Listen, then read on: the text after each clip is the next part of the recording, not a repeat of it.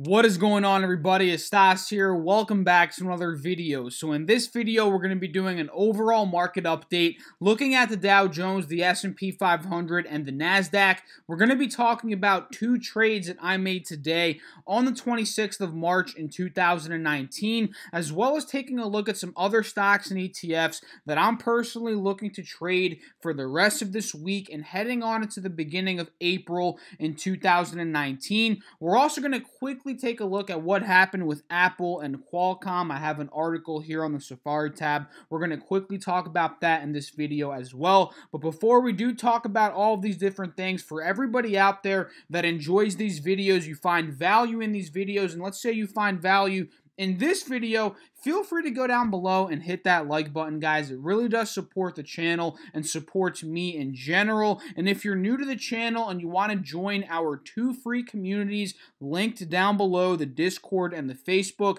feel free to do so. I guarantee you guys you'll find a ton of valuable information in those communities. And without further ado, guys, let's talk about what the markets are looking like right now with about 7 minutes left to the close of the market here on the 26th of March. So let's just hop over here to the S&P 500, the 500 largest publicly traded U.S. companies. And it's looking like, unless something crazy happens here in the next 7 minutes, we're going to end up closing the day green, roughly up around 0.5%, up around, give or take, $15 at the close here. And we're going to come back towards the end of the video and see exactly where we did close, but as of now, that is what the SPX is looking like. The Dow Jones is up nearly 100 points right now, up about 0.4%. And the NASDAQ composite, guys, not too great of a day. It's up about $6 right now, up about 0.08%.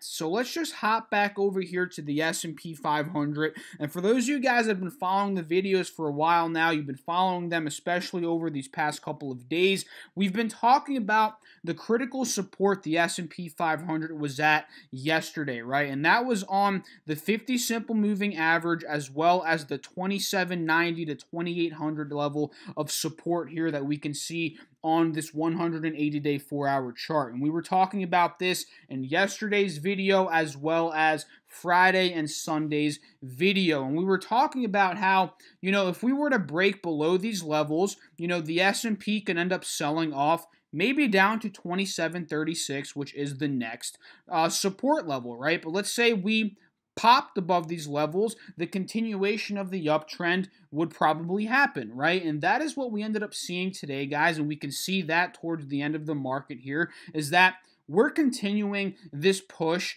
off of the bounce of the 50 simple moving average and that support that we were just talking about, right? And let's just take a look of the movement of the SPX here a little bit closer. We can see actually that we gapped up heavily in the morning. We were up about 1% in the SPX, and we were kind of hovering in this range between 2820 and 2830 really for the first 2 to 2.5 hours of the market open. We can see three separate tops here, roughly at that level of 2825 to 2830. Very strong level of resistance this morning. And then we actually saw a big sell-off, not too big of a sell-off, but about a 20 to 25 point sell-off in the S&P 500, from this level at about 11:39 a.m. Eastern Standard, all the way down to about 2:30 p.m. Eastern Standard, and now we can see we found a bottom, we're reversing to the upside, and we're breaking out of the 180 simple moving average resistance. That's been a resistance,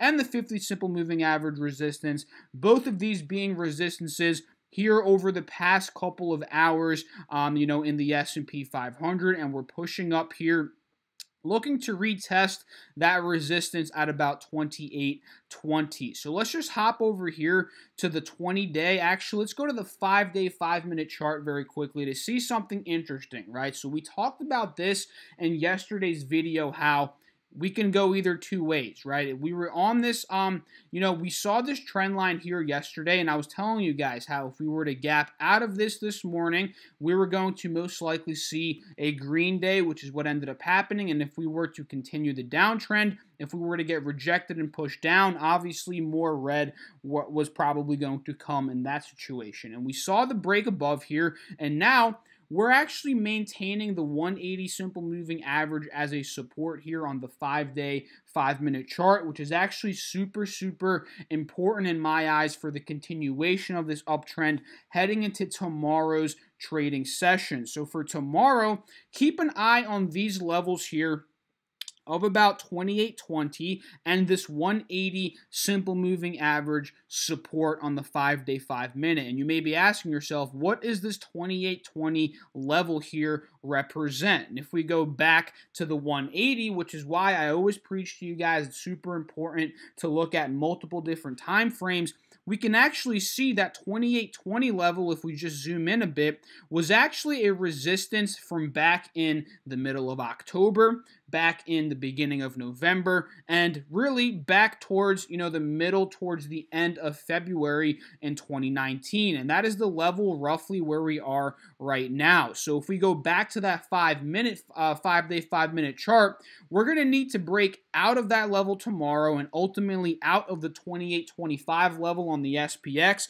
for us to be, continuing this uptrend pattern. So something like this needs to happen. Let's say we end up gapping up again tomorrow. We open up here and we slowly start to do something like this. That's going to be a good continuation of the uptrend here in the SPX. But let's say on the flip side, right, the second scenario, if we're going to be selling off tomorrow, let's say we end up getting rejected here tomorrow, we do something like this, right, and then we go to test that double bottom level that we were talking about yesterday, roughly at about 27.85 to 27.90, this could issue more selling in the overall stock market, right? So that is what I'm looking at in the SPX and the different scenarios that can potentially play out tomorrow. As of right now, everything is pointing green, and especially if we break out of this level, of resistance tomorrow, I do see a lot of green, potential for tomorrow as well. And just take a look at how quick this is running up right now, guys. We're seeing a nice little pop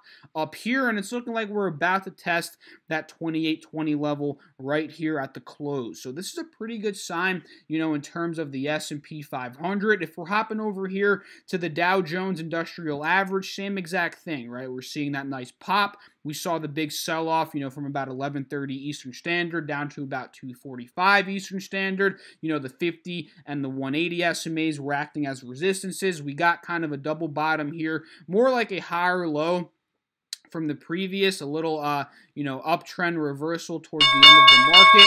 And at the close, we can see we just popped up very nicely here. So let's just look at the longer term charts here in terms of the Dow Jones Industrial Average. Just like we were talking about yesterday, guys. Well, for those of you guys that didn't even watch yesterday's video, you're a new subscriber, or you just, weren't paying attention or something. We were talking about this level of support on the Dow Jones, roughly at about $25,500. This was a previous resistance from the beginning of February. We obviously broke out of that resistance, making it a new support. We retested the support back towards the beginning of March here, about 2-3 weeks ago, and now we popped up. And now we're retesting it. We retested it rather today, and the fact that we bounced off of it is a very good sign that we're continuing to push up. We're trading now in this little horizontal pattern from about 25,500 up to about 25,800, and the next resistance in terms of the Dow we're going to be testing is going to be at around 25,800, roughly about 150 points above from where we are right now. And let's say tomorrow we have a strong green day, right? Very possible, right? Anything is possible in the stock market, especially in the current market we're currently in, right? Let's say we break out of this level the next level we're going to be looking to test is going to be at around $26,000 flat, which was actually where we topped off back about 10 days ago here in the Dow Jones. And if we break that level, you know, we're going to be testing 26,200, and then from there, guys, we're going to break out of that, which is actually, we'll potentially break out of that if we do test the 26,000 level. And if we break out of the 26,200 level, that's going to be what we need to see in order for, you know, the Dow Jones Industrial Average to eventually test this all-time high, which is close to $27,000. So let's just take a look quickly here at this 5-day, 5-minute chart. Very similar to the SPX, right? We talked about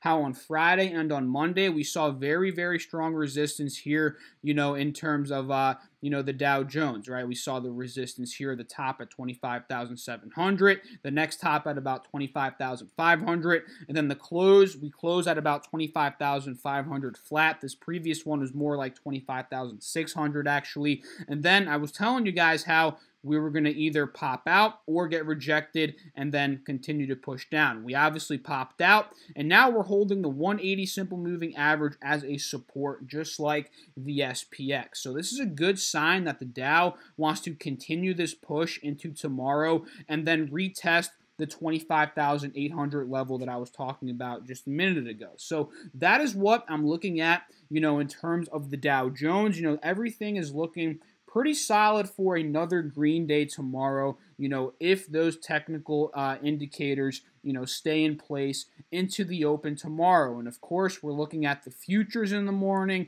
what the large caps are doing, stuff like that, right? So that's what the Dow Jones is looking like right now. The NASDAQ here had that nice little pump towards the close. We can see, you know, when I started the video, we were up about 0.05%. Ended up closing roughly up about 0.3%. Very, very solid, you know, closing move there in terms of the NASDAQ. So what were we talking about in yesterday's video, guys? We were talking about how the NASDAQ was trading between roughly 7,360 and that the support at 7,360-ish and the resistance at about $7,415. And since it didn't have too crazy of a green day or too crazy of a red day today, we're still in between those two levels. So what am I going to be waiting for tomorrow, guys, for the continuation of the uptrend? I want to ultimately see a hold on this 50 SMA. If we did break that, you know, that could issue more selling. And eventually, you know, I want to see a break out of the $7,400 level and a retest at the $7,500 level where we ended up getting back roughly a week ago from now. So it's very simple, guys. You know, this, it's looking like it wants to continue to push up since A, it is holding the 50 SMA, and B, it is holding this level of support here really over the past couple of days. So if we're hopping back to the 5-day, 5-minute, we can point out something interesting here, you know, in terms of the NASDAQ over the past 2 days of trading. What do you notice here? We're noticing a nice little uptrend pattern, right? Over this, you know, 1 day or roughly the 5-day, 5-minute, we're seeing a low at about 72.90, a higher low here, and then this low here really signifies the continuation of the uptrend because it's a higher low from the previous. And we saw that big push towards the end of the market here today, where we ended up breaking out of the 180 SMA resistance and the 50 SMA resistance as well. So this is all looking pretty dandy here in terms of the NASDAQ. And we can see here, actually, guys, we ended up opening up pretty heavy today, actually. 74.50, sold off all the way to 73.50. So that's nearly a 100%, or not 100%. If it was 100%, that would be bad. 100-point drop in the NASDAQ. And then we recovered back up above that support. So now just keep an eye. Are we going to fill back up here? That is what I'm going to be watching for tomorrow in terms of the NASDAQ. So let's quickly talk about what I ended up trading today, guys. It wasn't too crazy of a trading day for me. I'm not going to lie. I barely took any trades in the middle of the day. I took a trade here about 15 minutes ago, right before I ended up recording this video, and also in the morning in Tesla stock. And I actually talked about Tesla stock this morning. And for those of you guys that watch my morning video, I upload morning videos not every day, but I try to do it every single day. So stay tuned for those. But in this morning's video, I was talking about Tesla stock. So we got news this morning that are about not this morning, I think it was actually yesterday, about 14 hours before this morning's video, so at this point it's probably closer to 24 hours ago, that the SEC and the shareholder lawsuit against Tesla has been dismissed, right? So I talked about in this morning's video how this could be a catalyst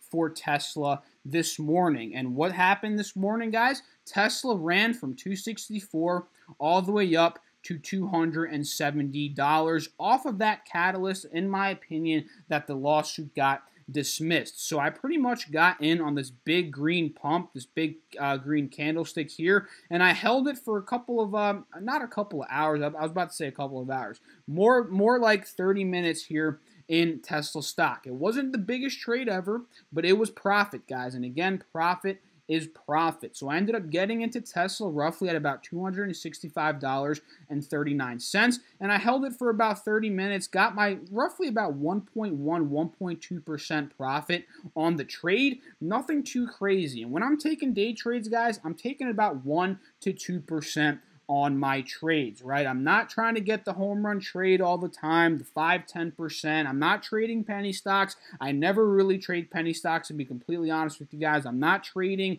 and chasing these 50, 100% gains.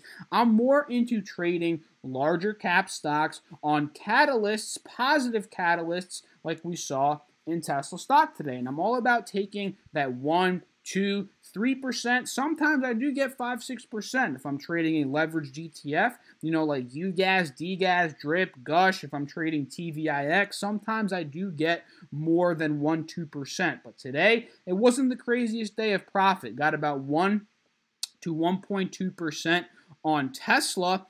And that's pretty much it, guys. The catalyst on the dismissal of the lawsuit, pretty good in my opinion, because SEC and Elon Musk, those are two things that don't like going together, right? Because Elon Musk hates the SEC hates Elon Musk, and now that this is dismissed, that's pretty positive in my eyes for Tesla stock. So the other position that I just took here a couple of minutes ago, probably about 30 minutes ago at this point, was in NVIDIA, guys. Ticker symbol NVDA.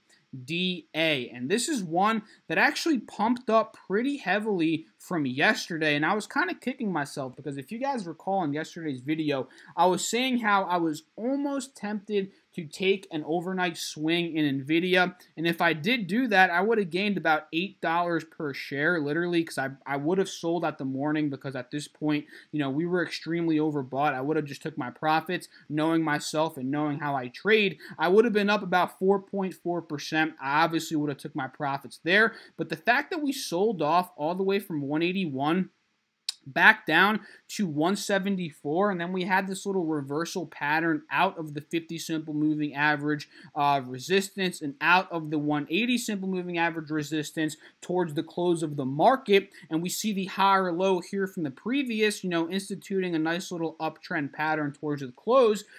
I took a position in NVIDIA stock. I can't remember what exact price it was. I think it was roughly about 10 minutes before the market closed. It was roughly about 176.25, 176.50, something like that. Ended up buying about 6 shares of this company, and I'll put a screenshot right here for you guys so you can see, because I forget off the top of my head what exactly I did buy in terms of shares, or the price rather, and I do plan on holding this one up to the previous resistance at about $185. And I'm in with a small amount, guys. You see on the screen, I got like 5 or 6 shares, whatever. It's like $1,000, $1,200.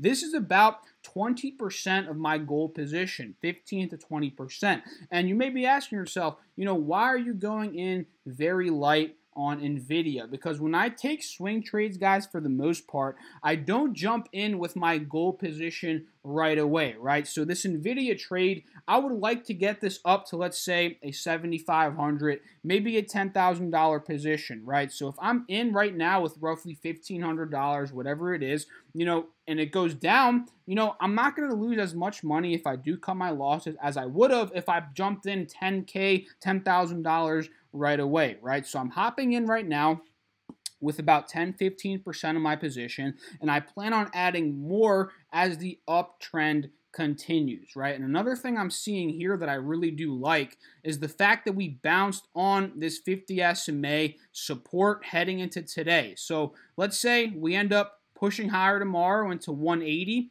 I might add some more money into NVIDIA there. Maybe buy another 10 shares, maybe 15 shares, go a little bit heavier up here. So let's see tomorrow what ends up happening. But the goal here, if we do end up breaking the 50 SMA, I'm probably going to end up cutting losses there in terms of NVIDIA, ticker symbol NVDA. So that's the quick little trading update today, guys. Nothing crazy, honestly. It was a pretty slow day for me, but the markets, they've been kind of funky over these past couple of days. They're swinging up, they're swinging down, they're not really picking a direction, and it's just difficult sometimes to pinpoint swing trades when this does happen, but I do feel comfortable with this NVIDIA trade. We're hanging above the 175-ish support, the 173 support, which was a previous resistance. I do plan on selling at about 185, and if we break that, $200 will be the next target there. So what ended up happening today with Apple and Qualcomm, guys? This was actually pretty big news that actually sent Apple stock tumbling here from the high of the day at about 192 down to about wherever we ended up closing. I think it was down about like we went down all the way to 184, guys. So take a look at that big dump in Apple's shares. Down nearly 4% from the high of the day. And let's just hop into my Safari very quickly, and we'll go over what's going on here. So Apple infringes Qualcomm patent. Judge recommends ban on some iPhones. So Apple, for those of you guys that don't know, Apple and Qualcomm, they've been at war here for some time, right? So Apple Inc. infringes a Qualcomm Inc. patent, and some imported iPhones should be blocked from the U.S. as a result. A U.S. trade judge said in one of two cases before the U.S. International Trade Commission. So Qualcomm actually jumped 1.6% as of 1:58 p.m.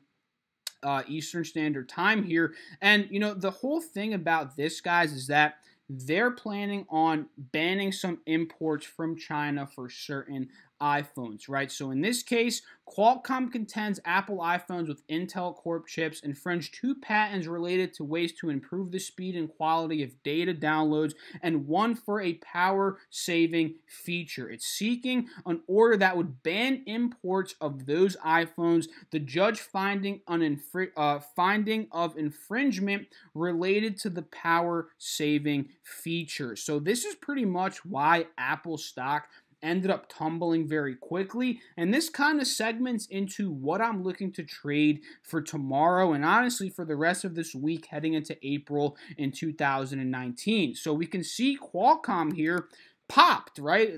Apple dropped, Qualcomm popped. We saw it in the article from 56 up to about 58.30.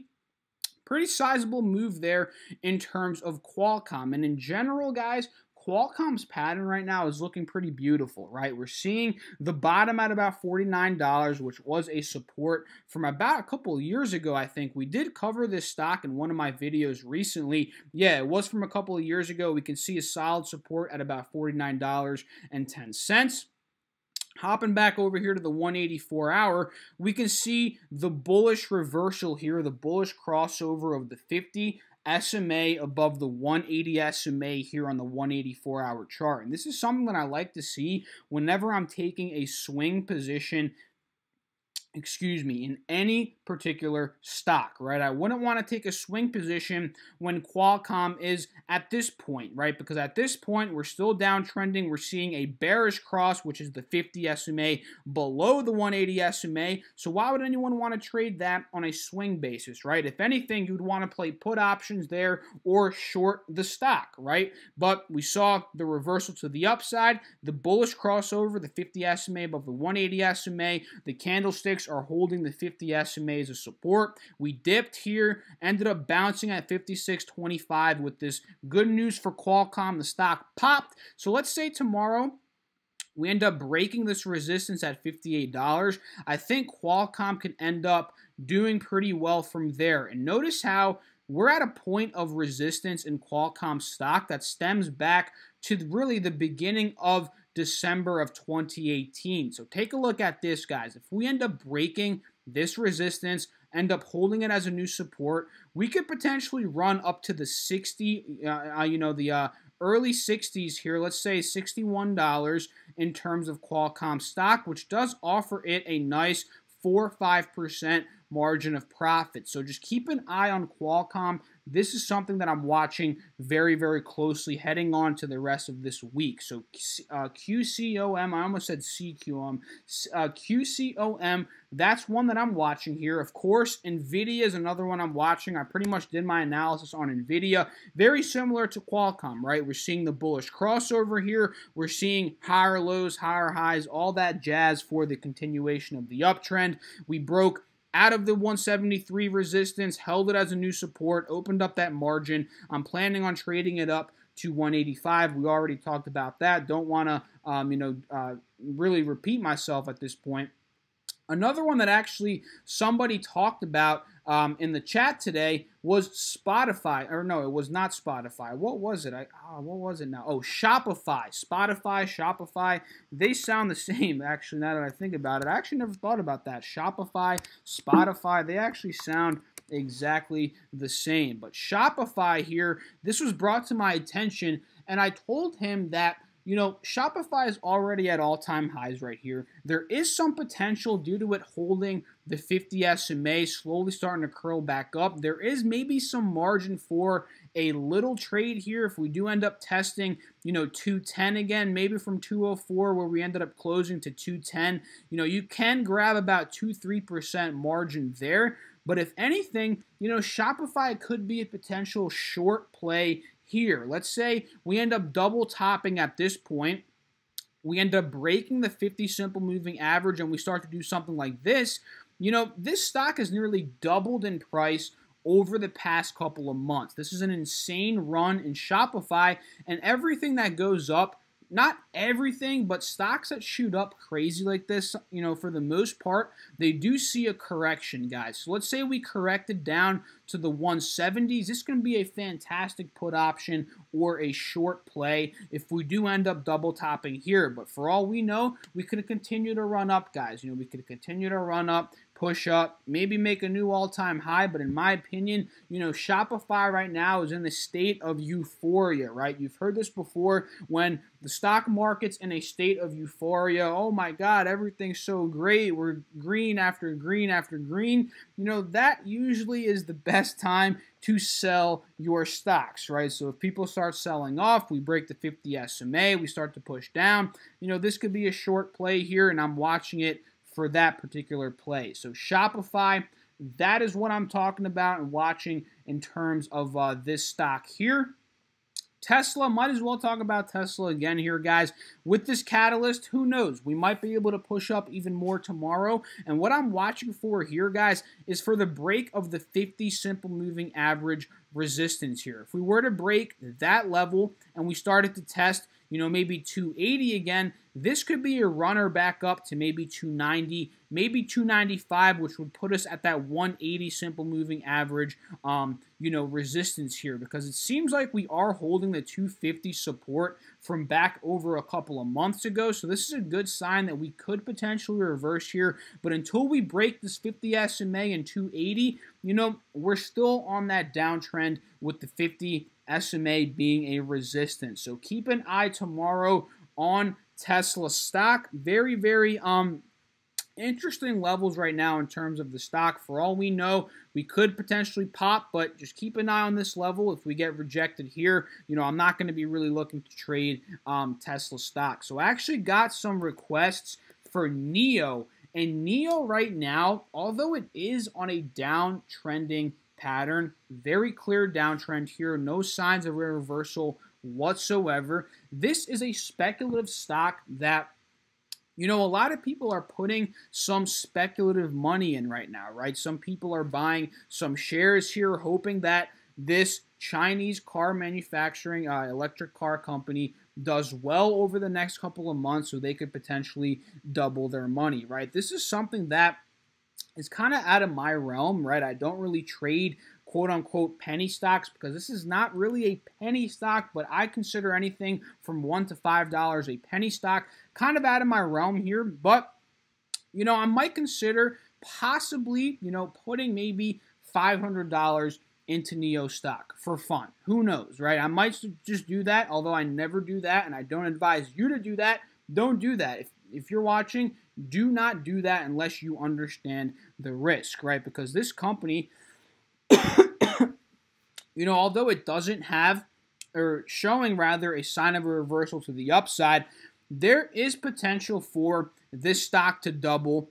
There's 100% potential for this to double because of the volatility of the company, right? Just take a look at this. From $7 all the way up to $10, you would have made a killing of a return there if you put in a little bit of money, right here, right? And the fact that it's gotten battered down so hard, I think it's worth watching as a speculative play here, right? Speculative, very, very speculative. This could definitely go bankrupt. Who knows? But if you're willing to put a little bit of money that you're willing to 100% lose, I say go for it, right? I'm willing to lose 100% of $500. And let's say I put in $500, I forget about it, and then we look at NIO stock in a couple of weeks, and let's say it's back up to $8, $10. I made double my money. I made a little $500 profit there, right? So this is something that I'm going to be watching, but again, this is out of my realm, right? I don't really trade stocks like this, especially penny stocks and especially stocks that are downtrending like this. But for fun, I might put some money in. I will let you guys know. So I hope you guys enjoyed this video. If you did, feel free to drop a like, leave a comment, subscribe, follow me on Instagram as well as on Twitter. Join our Discord group chat as well as our Facebook group. 100% free, linked down below. I'll catch you all in the next video. Thanks for watching. Peace out.